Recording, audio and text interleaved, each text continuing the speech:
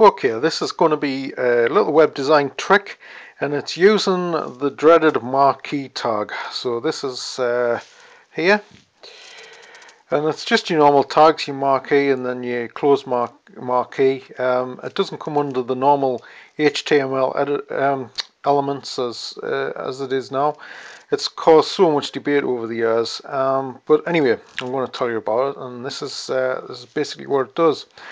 Marquee means just scrolling along. So if you have on your website something that perhaps news or something that you want people to see straight away, this is one way of doing it. I mean, normal ways, usually web designers probably now, including myself, would use JavaScript to do it. But anyway, this is a little trick that can be very easy to implement as well, which makes it quite popular from bygone years. Anyway, I am a marquee tag.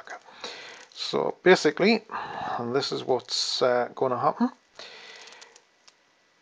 And when it eventually comes up, this is in Google Chrome. It was actually Microsoft Internet Explorer that was the first one to come out with this.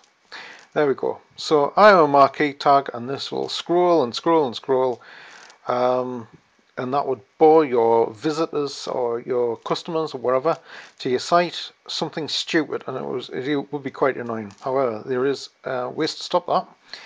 And if we come out of there and we put some parameters on this, and that is loop.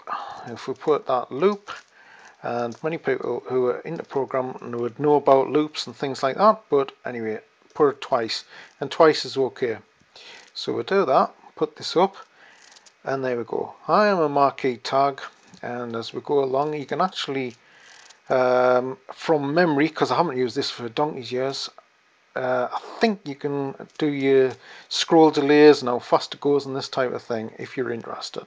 And there you go. So that's twice, and that's fair enough. If you see something on a website twice, you don't really mind, and it can actually catch the eye. But as long as you're not going to do it time and time again, because that really irritates people. Anyway, you can have things like direction, and we'll have that from the right this time.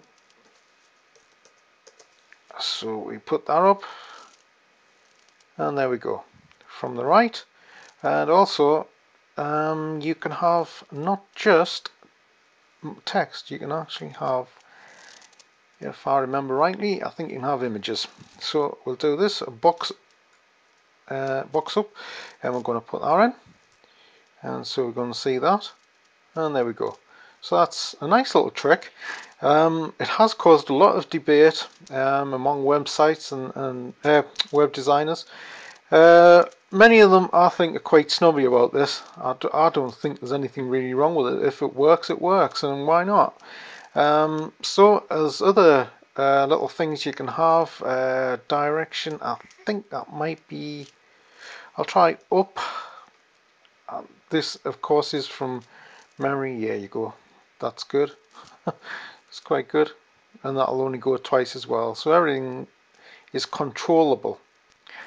So I think, well, why not? Why don't you use that? You know, that's a nice little trick. It works, and even though it was done by Internet Explorer in the beginning, it was to counteract the blink text by Netscape Navigator many years ago. The blink text was awful, but this works in Chrome, and I think it even works in Firefox and most browsers. So why not use it if you're not into JavaScript and that type of thing? It's an easy thing to implement.